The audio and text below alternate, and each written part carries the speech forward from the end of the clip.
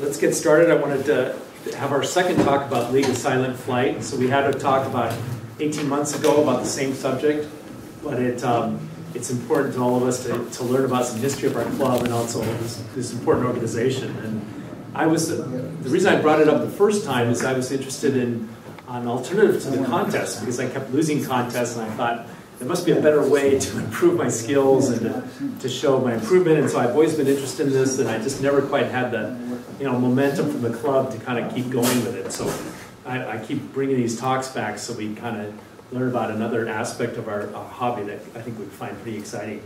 So, and the other thing I want to mention as we started, Bob, maybe you can spend just 30 seconds telling us about the history, the beginning of it. Well, the thing is, I don't know much about the history. I only know the name of one person that was involved with it, and that was Lee Gray. Spelled his first name with an L, just L-E. And the nucleus, the idea of LSF, did start here in South Bay Soaring Society.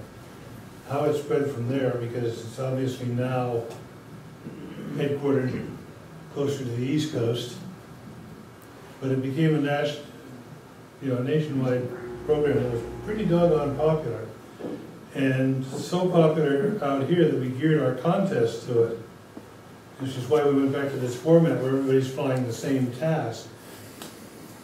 Because the LSF rules in a contest is everybody must fly the same task to count up to at least 20 people when you're looking for contest wins. You have to, or contest points, you have to have at least 20 people in the contest. So we're hoping to get back to that level, because we used to fly all of our contests as LSF type contests. And also the first level 5, which is the top achievement in LSF, was achieved by an SBSS member, John Baxter, who actually is the person who attempted to teach me how to fly in various sundry ways, which were rather amusing. It's international too, isn't it? Yeah, it's international. It's worldwide now. Okay, so without further ado, let's get started. We're going to have Greg and Bob talking about it. And what we'll do is start with Greg's talk, and then Bob, you can backfill and add and interrupt each other and all you want. So let's keep going. All right, what I thought I'd go through was briefly how I went about actually getting to the level 5, what kind of planes I flew, what kind of strategies I used, and kind of how I got there, and give some people some tips if they want to kind of go on that path. Level 1, this is a relatively easy task. An experienced pilot can do this in a few days. It involves a 5-minute thermal, a 15-minute slope, and 5 spot landings. And on 1 through 4, you can substitute a second thermal flight for the slope flight in case you live in a place where there is no slope. On level 5, you have to do the slope. I did this with a dope and tissue covered hand launch model and a strip rubber high start. You could do this with almost any model. Most of it I did in Texas and Florida. I built a plane in Texas. This here was the first copy. This is another copy, a better picture of it. This is a Zephyr. You can get the plans in Model Aviation. It's a beautiful flying airplane. It's one of my favorites of all time. That one I think was 12 ounces because I had a full-size radio in it. This one I think was 9. You can be quite clever. I mean, trying to figure out ways to do this. I used a cement wall for the slope on the 15-minute flight and went down to the beach. There's no slope at the beach in Florida in that area, but they did have like a wall. So I just tossed the plane and flew back and forth across the wall. It was only about 8 feet high, but for a plane like that, it worked. So, would you comment on the distance of those spot landings, because it's... I got the specifics of each category, but it also. Yeah, it gets more difficult as you And I got the details. Okay, next one. Level 2 involves a 15-minute thermal, a 1-hour slope, and 10 spot landings in a smaller radius. And then you have to go to 6 contests and get either a place or 3,000 points based on the point scheme they have in there. Most of mine I did with a plane called a 2-meter scooter, designed by Leanne Kincaid. It was done mostly on the Florida and Texas contest circuits. It's a plane similar to a Sakita 600. I believe the plan, actually, yeah, the plans of that, this came out of the 1983, I think, model aviation. You can look it up, it's in the plans. It's a great flying airplane if you want like a 2-meter, something a step up from one of those pre-built things they sell these days, or a gentle lady. It's actually a pretty decent flying airplane. And again, this one wasn't too hard, it just takes a little bit of time. Next one. Level 3 starts to get a little bit more difficult. You need a 30-minute thermal, 2-hour slope, and then a 1K goal and return. And again, 6 more contests with more points. Most of this I did with a 2-meter Mariah. That's an airplane I actually owned until about 6 months ago. I've actually flown it at SBSS contests. It was a great flying 2-meter. If you've got a decent area, you can actually do a 1K goal and return with that. Just get it up as high as you can see it, get in the car, drive down the road, turn around and come back, and you could pull it off. I'm not going to say it's easy, but you can do it. If you wanted to do it with a big XC model like some of the ones I have, I think you could do it without leaving the field. Since this came out, they've invented GPS. You just put the GPS in the plane, launch it, thermal it up high as you can go. Fly as far as ways you can see it, come back and read it off the GPS. I can almost guarantee you go more than Great. okay. I believe there's a thermal substitute for the 2-hour slope also? There is, up until level 4. Yeah. You can substitute a second one on a different day. Yeah. And a 30-minute thermal on a good day in a good location with a decent airplane is not too hard to get. You can do it. It starts to get a little bit more challenging though. Okay, the next one. You're quite a bit less than 2 meters high in that picture. Are you young in that picture, or is that you? I was fully grown there. Okay. 22 maybe. Yeah. I'll point out that the classic goal and return, we were flying Curtis Field, there's Curtis Field, to Peterson High School, and back. That course still exists, if anybody's interested. But you got to cross Morris Expressway. Oh. Level 4, it starts to get more difficult. This one involves a 1-hour thermal, 4-hour slope, a 2K goal and return, and 6 more contests. When I did this, I remember I had several flights in the 50 to 55 minute range where I just was almost there and the lift ran out and I couldn't get it. Most of that was done with the 2-meter Mariah I showed in the other picture, a 3-meter scooter, which is a bigger version of that 2-meter that I showed, and a plane called a Texas 2-meter that a friend of mine designed in Texas. I built it in Florida and flew it for about a year. It was an interesting airplane, and I used it for contest work. The goal and return was done with another scooter, this yellow airplane right here. I took the standard design, cut it out of foam, did it with flaps and ailerons. It had no Vario, but I did have Brian Agnew driving and calling for me when I did it, so it really helps to have an experienced pilot coaching you through this. It makes the task a lot easier. And again, he's one of the top guys in the world, and someone I'd want on my team any day. This one probably took me a year or two to collect all this. Next one. Okay, level 5. Up to level 4, the tasks are not all that hard. And you can do it all with stock equipment. Anything you buy off the shelf, you could do a level 4 with.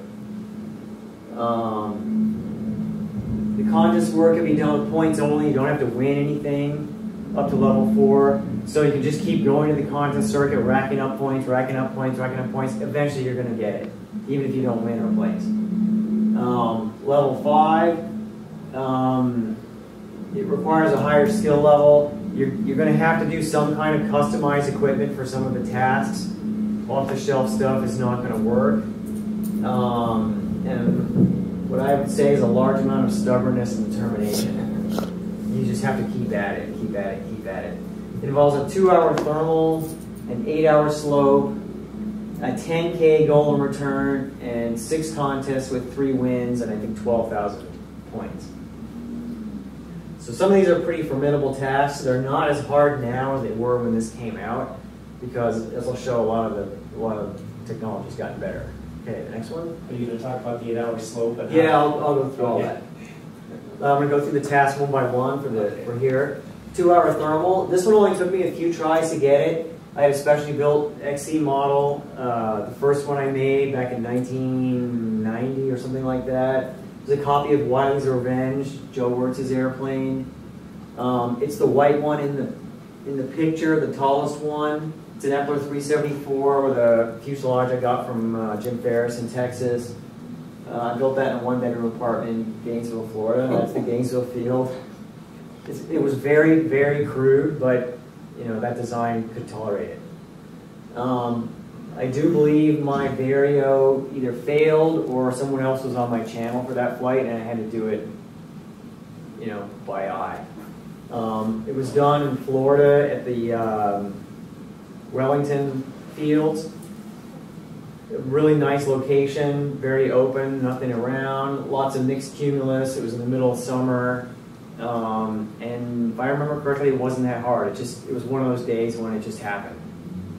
You know, I got up cloud base and just flew around. You could bounce from cloud to cloud. It wasn't that bad. I'd made a few attempts up to that point. You know, you get an hour and 20 minutes, an hour and 40 minutes. But in this day, just everything clicked and it worked. Next one. Okay, the 8-hour slope. This one can be a bit of a challenge. I scouted around a lot of places before it all came together.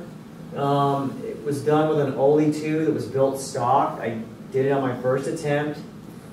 I used 4 alkaline C cells under the wing. I had 7 D cells on the transmitter. It was an Airtronics 4-channel PCM transmitter, a really old one.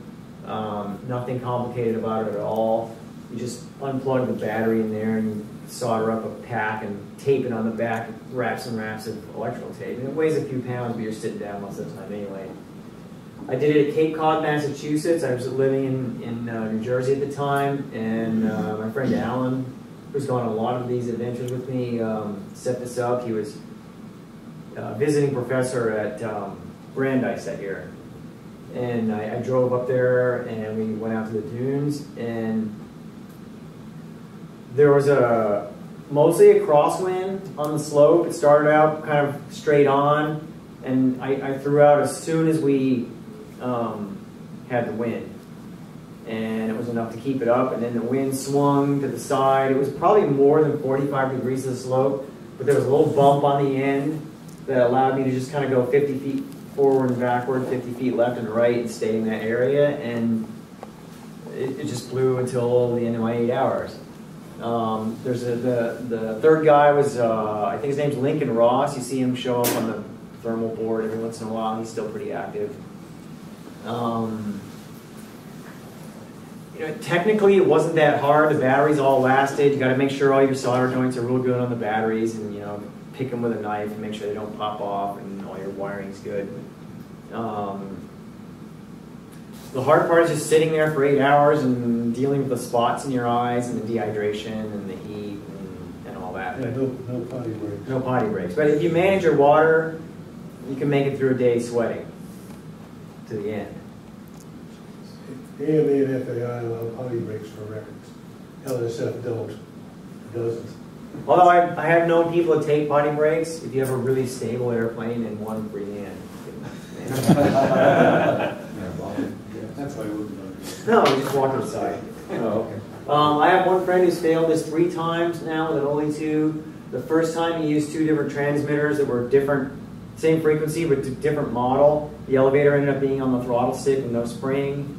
He just couldn't fly it that way, you know, while I was charging the other one. And it was heartbreaking to watch because there was no crash or anything. He just slowly got behind the good lift band. Oh, boy. And I watched him over a period of 5 or 10 minutes just slowly get pushed down to the beach. And he could not get forward enough to get it back to the lift band. And that was halfway through. The second time there was no wind, and the third time he had a fanny pack full of batteries with a cord that went to his transmitter, and he stood up and pulled the cord out. And by the time he figured it out and got it back together, the plane was way downwind and not recoverable. So the lesson there is make sure you're, and I actually went out with a guy and did another level 5 attempt at Parker with an Aquila Grande. It was my Aquila Grande. Everything looked okay. There must have been a bad solder joint somewhere in the pack because about halfway through the thing just lost control and spiraled in. And it crashed. So to this day I don't know what happened. It didn't work when we got back. But the lesson learned is, get a big battery pack and be done with it. Make sure your radio equipment is very reliable. Use twice as thick of wires you think you need. Solder everything nice and hot with flux. Pick it with a knife and make sure it doesn't come off. Wrap it double with electrical tape. Don't worry about a couple extra ounces. And test everything before you go out. If there's any question about it, replace it. Because you're not going to want to go out and do this again. And then I also witnessed Bill Curry's 8-hour flight. He used a Topaz and a Vision transmitter. I believe he put a big LiPo pack on the back of it. I'm not exactly sure. Either that or he had 2 identical Visions, and he switched in between. You can do that if you want it. It works. That was done at Coyote. So it can be done at Coyote. In the middle of the summer, it should be no problem if anyone wants to do it. Okay, next slide. 10K goal in return. And like I said, say here, I chased this one for years and years and years. I tried it in Florida, I tried it in New York, I tried it out here a few times. This was not easy. I finally got it at Cal Valley. I was using the Wiley's Revenge copy that I got the 2-hour with. And again, my Vario was in the other plane. I had another plane that I built that I thought was better. And I took it out and launched and launched and launched and launched and launched. I couldn't get anywhere, and I said, fine, I'm going back to the old one with no Vario. Thermaled the thing up, went down the road at Cal Valley, got down to telephone pole height, picked up a thermal, took it out again, and came back. It's funny, like when it actually happens, you always end up going over the finish line with a couple thousand feet extra by the time you're done, because it ends up being easy by the end usually. But if you have a Vario, I'd recommend using it. I've aided Lex Myrock, Jay Decker, and John Erickson all to do their 10Ks, all with my airplanes, all with working Varios. The plane we used for Jay Decker's was that one over there. That was number 6, I believe. That was a really nice airplane. The first time we did it, the Vario tube, the total energy probe, got turned around. The Vario wasn't working right, and we made it halfway, and we didn't get it. So we came back, we fixed that. He took off, got it up high. I don't think he got below 1,500 feet on the whole thing, and he came back to the field with 1,000 feet of extra altitude. It turned out to be easy. John Erickson, we used this airplane here, which was the number 3. It's a copy of Wiley's Revenge. It had 12-inch root core, it put 374. Again, it was very crude, very simple, but very easy to fly. And that one, I think we went down and back, and it really wasn't a problem. The time I went with Lex Mirop, we had my number 7 plane. He got it up high, it was blowing a little bit. We got in the trunk of my Corolla, which was the vehicle we were using at the time. Got to the start gate, it had gotten dusty and far enough downwind that he lost sight of it, wiped it out. Near the end of its useful life anyway, I wasn't too worried about it. We got all the components back, put everything in that airplane, went out, and we got it. How long was the flight? And time? Yeah. Usually these go about an hour and 20. I've seen Brian Agnew with an airplane like this white one right here do it 3 times in one day. Every time was faster than the last one. I think the last one was under 30 minutes. I remember seeing him in the trunk of a Honda Accord going by with the plane like right on the cloud base, going like 50, 60 miles an hour, and he's going, go, go, go, go, go, go, go. I know of one pilot, his name's Tim McDowell. He was the hot shot in Florida 20 or 30, maybe 40 years ago, I don't know, it was a while ago. He did this with an Aquila Grande that had an Ace Vario in it. He was a very good pilot, but I will say that could be very challenging. It would take a lot of patience to do it, but he did it. So again, that's the old style before they had these things, and people did it back then, but it was not easy. Next slide. 6 contests with 3 wins and 12,000 points, and unless you're really good, you're going to end up going to a lot more than 6 contests to get this. Most of mine I did in Florida and the Eastern Soaring League. I picked up my 3 wins, I think 1 or 2 in Florida and 1 in Long Island. I used 2 airplanes called a Phoenix and a Mariah. The Mariah was the one I showed, the 2-meter from before, and that's the Phoenix there, which was a bigger version of that. Kit that came out of Florida. It was a nice flying plane at the time. This can take a while. It's challenging to find a contest with more than 20 pilots, because when you have more than 20 pilots, it usually draws a handful of guys at the level of Bob McGowan, or that level, and you've got to beat all of them. So the other tasks, the 2-hour, the 8-hour, the 10K, are all getting easier because there are better planes, there are better batteries, there are better Varios, and there are more skilled witnesses to help. If you got 2 guys on a cross-country team that have already done this, and they're telling you how to get the 10K, on a good day you're going to get it. If you have it in you to go high enough and are comfortable flying that far away and flying a big airplane, you're going to get it. This task, the 6 contest wins, is getting harder because all the pilots are getting better and there are more of them that show up in each contest. I think that was it. No, there's one more. Why do this? Okay, it greatly increases your skill as a pilot, starting right from the beginning with the spot landing. You're going to find out how hard it is to put it in that little circle. It gives you a benchmark of where you stand in relation to where you were, where your friends are, and where you want to be. Forces you to be more aware of the terrain and the conditions for completing the tasks. I mean, when you're trying to get the 10K, all of a sudden every drive in a car anywhere outside the city becomes, okay, where can I get from here to there, this 10K that's got a straight road, it's got a landing. I mean, it's just constantly on your mind. Also slopes, you're looking for where's the wind blow, when does it start blowing, what's the day window, when does it shut off, what's the direction, how high is it, stuff like that. And if you get to the end, it puts you in an elite group of pilots. There's still, I think, less than 200 people who've done this. There's only a handful a year. I looked at it today. You can do it. You could almost get 10K in the field in Hollister, couldn't you? Well, 10K? Well, no, you have to go, it's a straight line, 10K. Oh, And 10K and return. You have to get 10K away from where you launched, and you have to get back. It doesn't matter how you get there or how you get back. That's 6 miles. Yeah, 6.2. That's in my truck. that's how far McGowan was away to the... Yeah, it probably was. Yeah. I've actually gotten on my GPS, Bob McGowan, over a mile away from where we were in the truck. Oh, yeah, I believe it.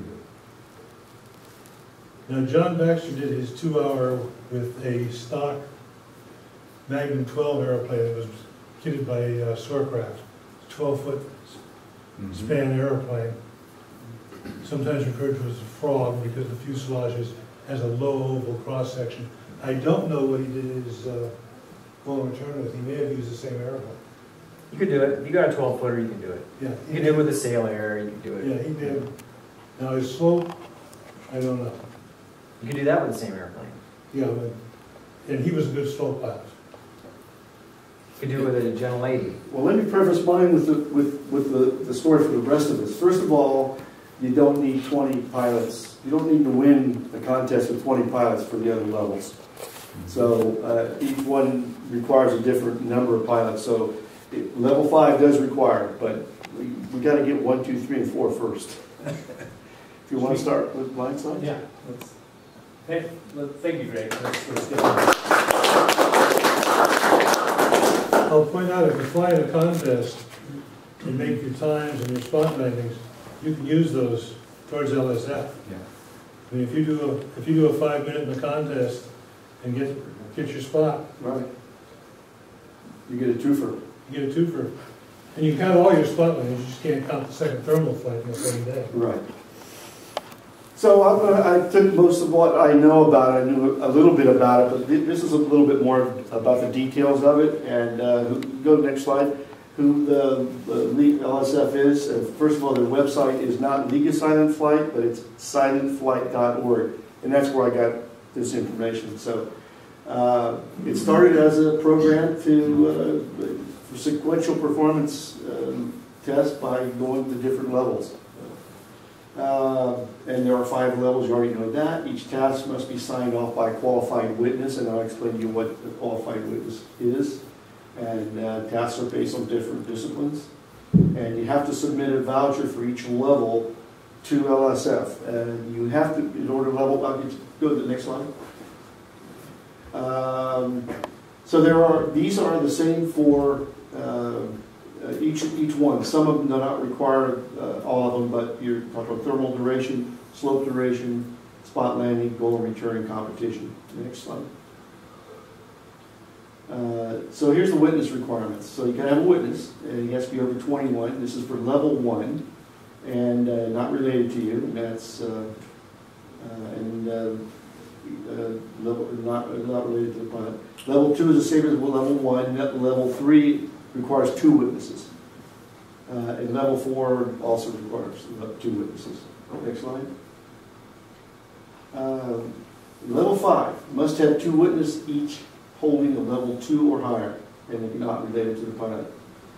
Approved witness for competitive requirements is either the contest director or the official scorer. So when you're doing the contest part of it, the contest director and or the official scorer also has to sign, or needs to be one of the signers. The TD flight can substitute for an 8 hours for everything but the 8-hour slope. A TD flight can be substituted in all other levels except level 5. And level 5, so think slope flight. So you do have to make an 8-hour slope flight. You can't substitute a slope flight for any, for level 5, which you can for 1, 2, 3, and 4. Next slide. Next slide. Okay, TD flight, maximum tow length is 300 meters. And we're usually under that.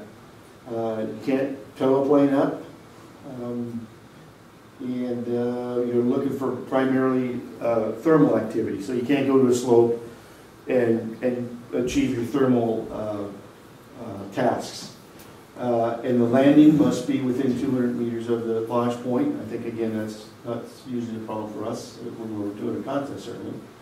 And if you substitute a slope flight, it can't be done on the same day. We've already mentioned that. Next slide. You can actually do a tow line on the slope. That'll give you a little extra altitude to get kicked off with. And some locales that may be a necessary thing, because the slope may be at higher levels. I'm thinking Davenport, although Davenport's pretty good down low too. You can use wave, and you have to land 200 meters from the launch point, just like a TD.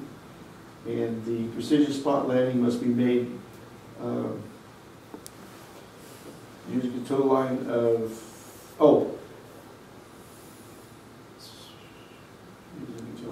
75 meters. No short high starts. That's right. I'm sorry. That's for TD. We're talking a lot about slope right now. We're talking TD. So no, and again, like in a contest, you can't lose any parts or land in vertical. It doesn't count. Next slide. Goal return is a TD flight, so you can't do that on the slope. You may use a tow line winch. You must fly over the launch point before commencing to goal. So you fly out, you have to fly back over the launch area and then head out. And it's a straight line distance is how it's measured. And you have to return to the point of launch. Next slide. Competition requirements. Okay, for level 2, you only need 5 participants. And I'll get into particulars of what that means. There's alternatives to that. So 5, 10, 15, and 20 for the first four, for the four levels of competition. There's no competitive component to level 1. So each contest must have 3 rounds or more. So everybody has a chance to score. Next slide. So 50% of the contest must adhere to at least one of the following. Now, I don't know what the other 50%, I didn't really quite get that. Maybe you can make up your own rules, have your own contests, but these are the 5. This is for both thermal and slope. You have to have a duration component, a distance component, a speed component, an aerobatic component, or an altitude component. Not all of those, but at least one of those. Next slide.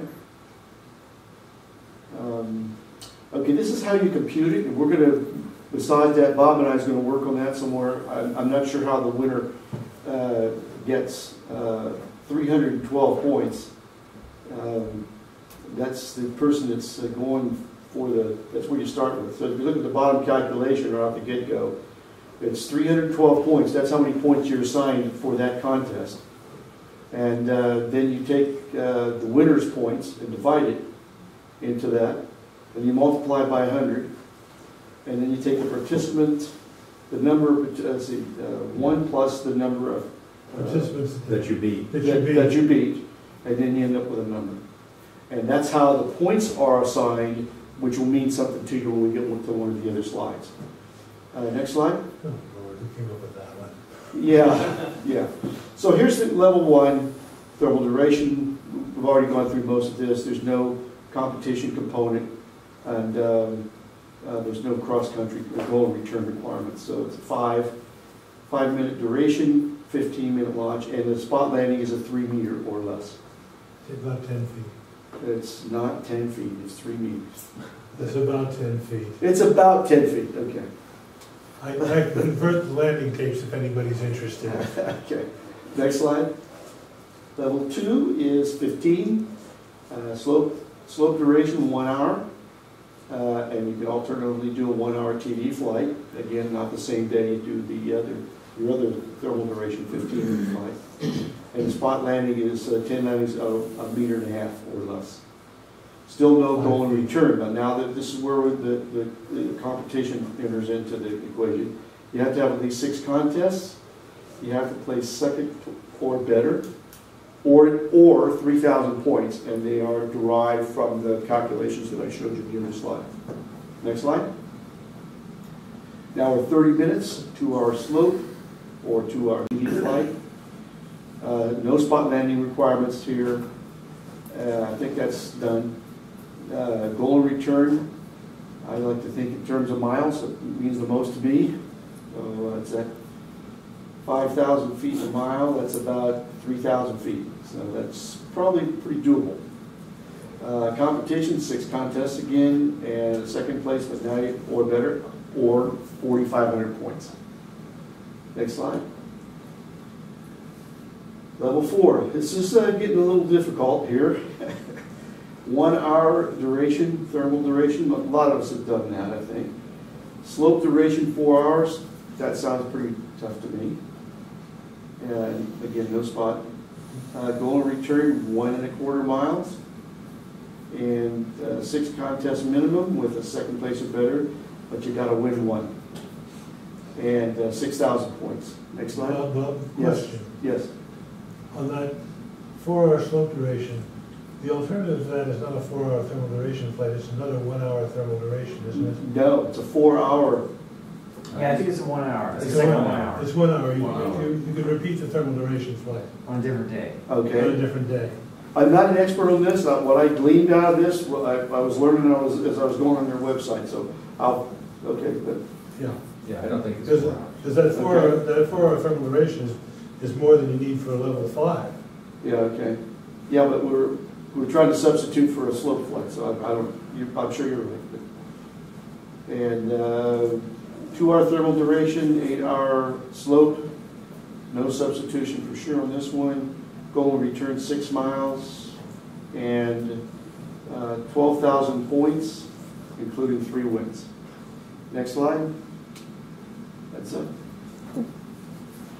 I should point out that I believe LSF has developed a program now for ETD planes. they did. It's fairly new. I didn't go into that. Yeah, I haven't seen it either. Yeah. But if you're into flying ETD, I think that just happened in the last few months. Yeah, within the last year. There's some interesting things that can happen when you're doing this, because I was working on my slope flights and I was living in Texas, and we were flying off of dam, because that was the only place we had it, dam. And one summer day, we were standing on the dam and I was sloping, I had it wind free, and I was sloping, wind free, and shorts on and a t-shirt, and I started to get a little tired. So I leaned back against the telephone pole and slid down the pole and sat on the ground. And if you know what fire ants are.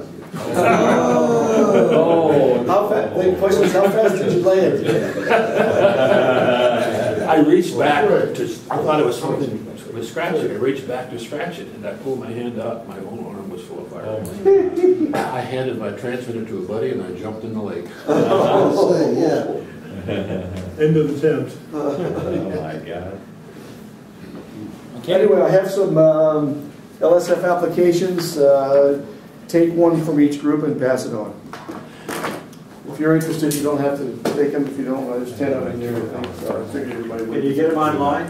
Yeah, you can get them online. Remember, silentflight.org. No, obviously no. Thank you, Bob, and great. That's tough. Hey, Bob. Appreciate it, guys. Thank you. Thanks very much.